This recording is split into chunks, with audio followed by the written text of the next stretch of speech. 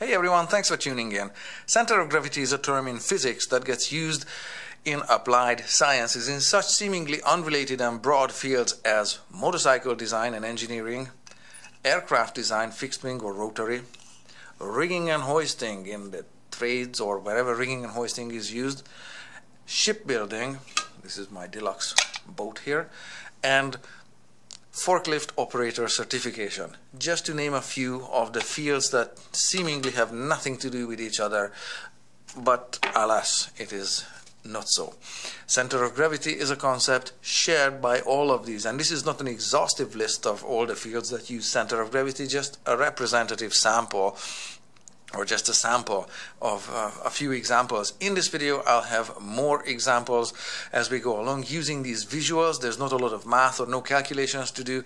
This is about explaining this concept of center of gravity through these examples, and as we go along I'm going to explain why this concept of center of gravity is so important and how it's affecting the design and daily operation or safety on the job for these fields where it gets applied. Let's get started with terminology. Center of gravity in course books, test books, guide books for forklift operator certification might be indicated with the letters CG, that's easy to print, or if the course book writers took the effort, they might use this symbol there for indicating the center of gravity in the middle of a load loaded on forklifts of a forklift truck, some such thing. So that symbol is used and CG is also used. The center of gravity is actually a term that's not too precise. It's a butchered and abbreviated term. Gravity is a force. It doesn't have a center, for a starter. Gravity as a force has a direction in which direction it acts, and it has a magnitude, such as 5 newtons of force port side, whatever, east. It has a direction and a magnitude. It doesn't have a center. Now, center of mass might be more intuitive. You can imagine the mass of something, a mass of motorcycle, and mass centralization is such a concept in motorcycle design or aircraft design. Well, mass can be somewhat centralized, but the center of mass or center of gravity is not mass and is not made of mass. So these two expressions or terms are somewhat imprecise. A better one would be, with more words inserted, would be center of gravity could be visualized as a center about which the object balances, or center at which gravity seems to act on an object. So in case of a motorcycle, somewhere here in the heavy engine, somewhere here is its center of gravity, somewhere, depending on the design, could be lower, could be higher, could be a little bit fore or aft or wherever it is, depending on if it's full tank of gas or whatever. Center of gravity could be visualized that it's a point in the motorcycle at which gravity acts on this motorcycle and pulls it down or sideways, whichever the case it is, whatever the vehicle is actually doing. Same for aircraft and same for ships. Now, one good working definition for center of gravity, so we can insert all of these words, that center at which, or a point at which gravity seems to act or acts on an object. But another working one that I'm going to be using often is this center of gravity is a point at which an object balances. And this is really easy to conceptualize and envision with just a paper and a pencil. If I drew a square here, or a rectangle, or any kind of two-dimensional polygon, whatever, regular or any kind of polygon on the sheet of paper, let's go with a rectangle, and if I drew its diagonals both ways, where the diagonals intersect, that's where its center of gravity is. It's easy to see it if you cut it out from the paper. Now it's going to be not a 2D shape, it's going to be a 3D shape, and if you put it on your fingertip, it's going to balance at the intersection of the diagonals. So that's where a rectangle's or a square's center of gravity is. You can do this with a regular pentagon or whatever, a star, other regular shapes. We can do this with a little thicker material. Over here I have another rectangle-ish looking thing. Of course it's got batteries in it. If I drew the center or the diagonals of this one, at the intersection of the diagonals, this object of course doesn't balance because the batteries are heavier on one side. You can find very, very easily the center of gravity at any object. Just find a point where it balances. Very straightforward. Somewhere there between, I don't know, the top battery and this one in the bottom. So somewhere in the middle is its center of gravity. It balances there. Very straightforward.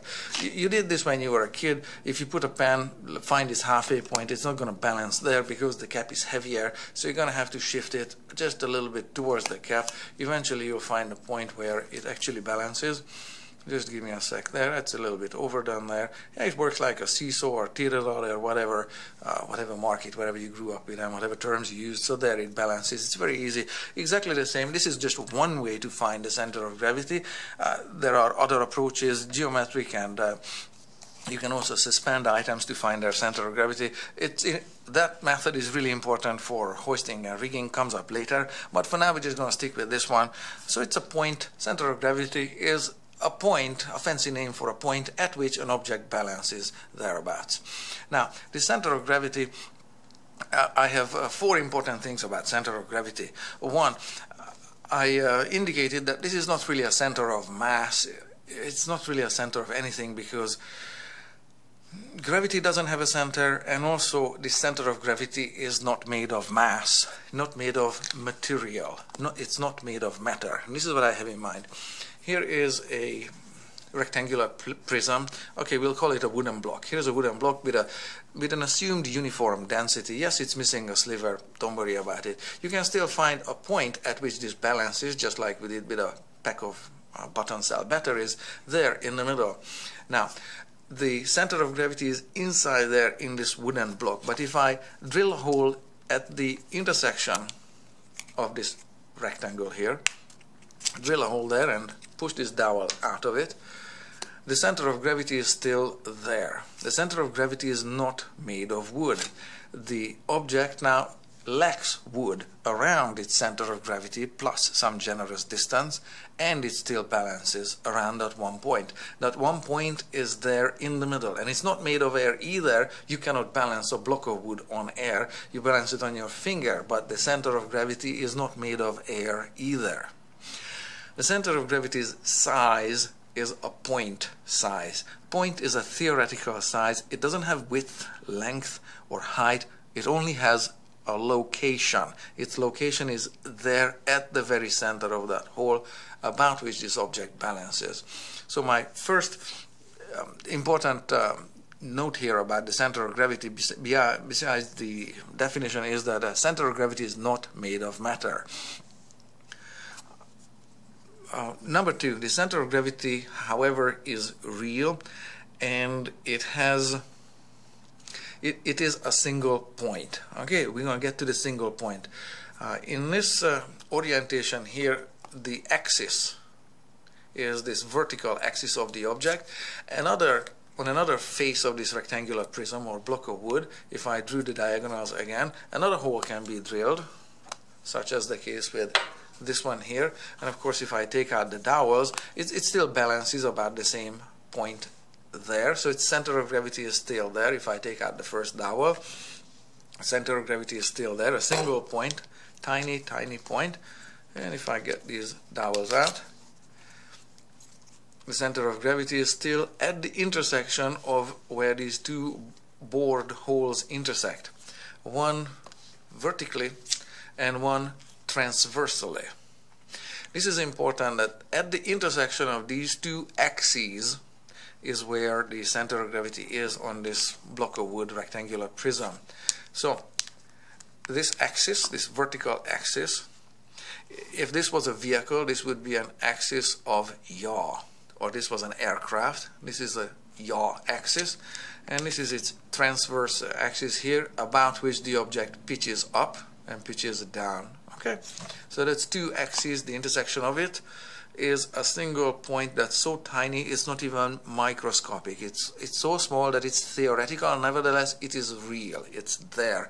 Around that point, this object solidly balances. Of course, the concept can be extended into three dimensions.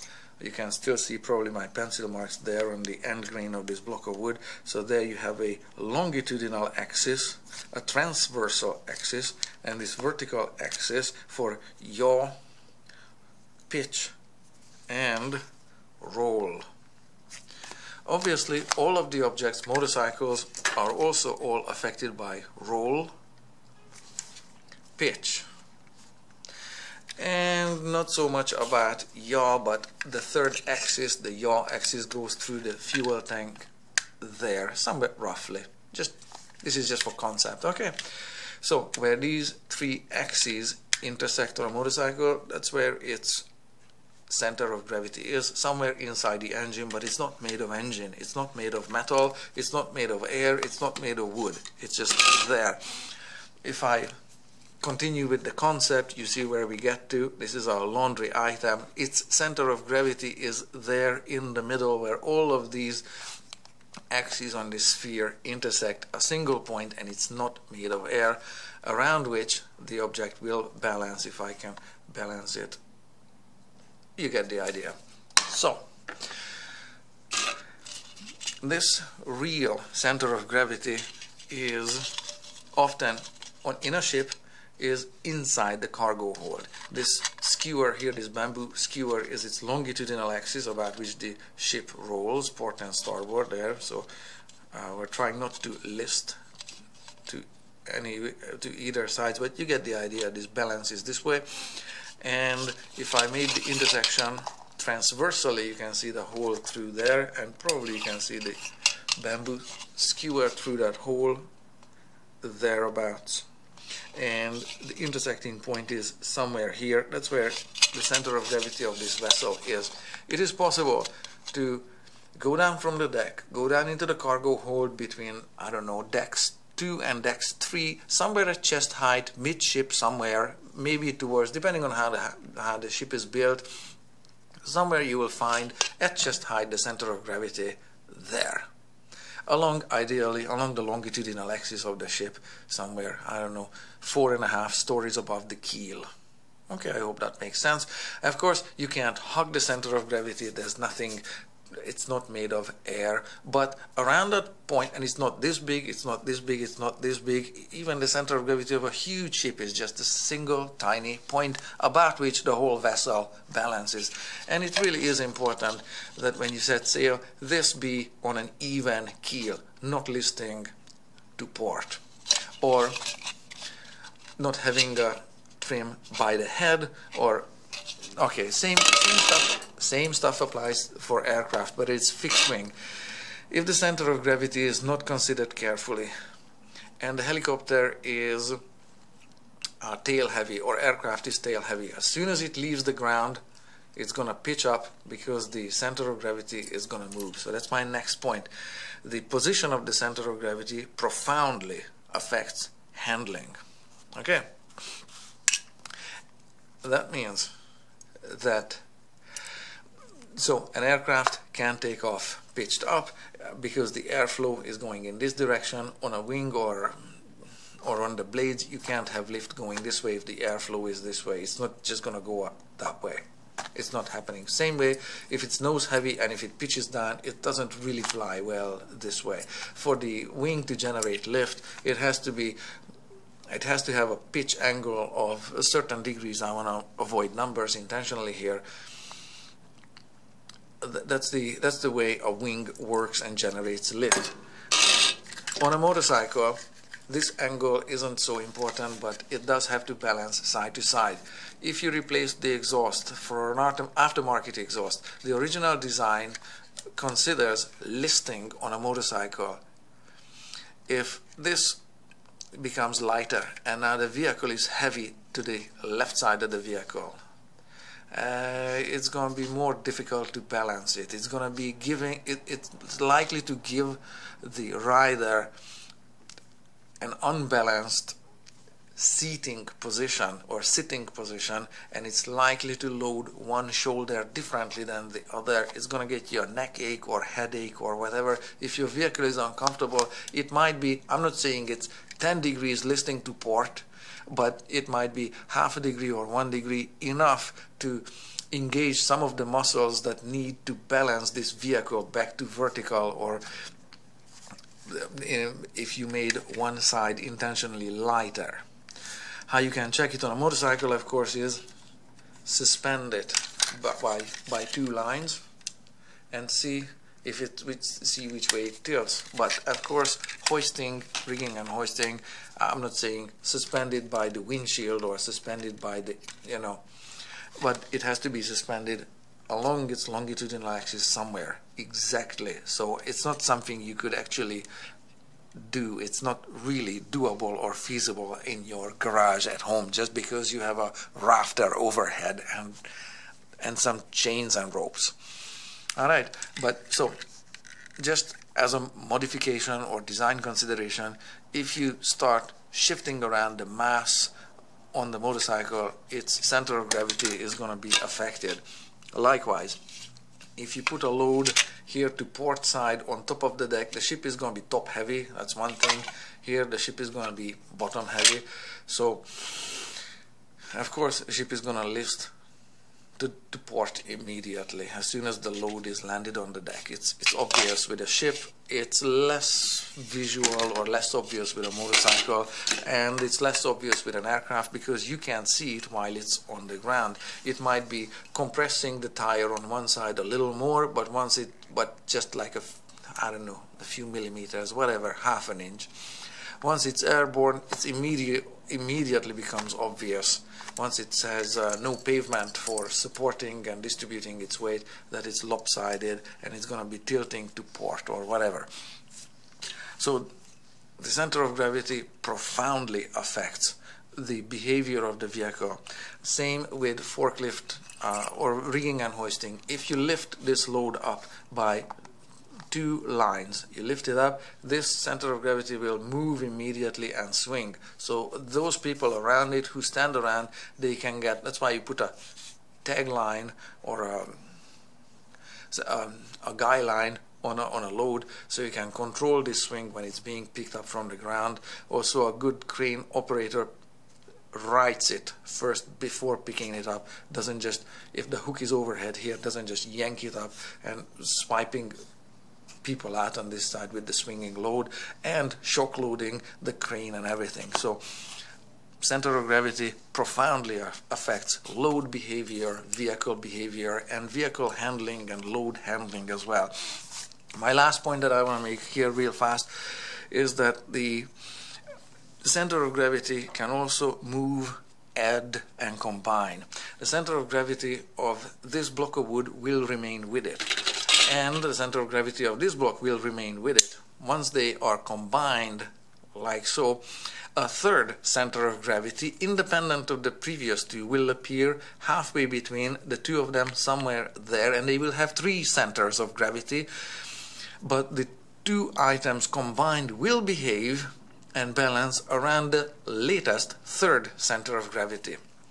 Motorcycle plus rider. The rider has its center of gravity wherever that is in seating position. I don't have a mannequin to put it on this motorcycle, but you get the idea. And the guy is going to shift side to side and fore and aft as the motorcycle is being ridden. Their combined centers of gravity, one on the motorcycle and somewhere here in middle of torso, somewhere here for the rider.